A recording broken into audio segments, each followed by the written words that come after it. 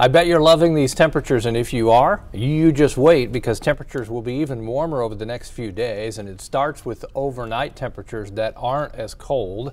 We'll be in the mid-40s already first thing in the morning on Tuesday. More clouds in the morning tomorrow, more sunshine in the afternoon Tuesday. Look at the high temperatures Wednesday and on St. Patrick's Day. That's when we'll push the low 70s on Thursday. That comes with dry conditions as well. Cooler temperatures to follow as we move Friday into the weekend. There are the highs during the day Tuesday, low to mid 60s. We'll call it breezy, not as windy certainly. Southwest anywhere from 10 to 15. There are your Wednesday temperatures almost to the 70-degree mark. We should make it there on St. Patrick's Day at 71.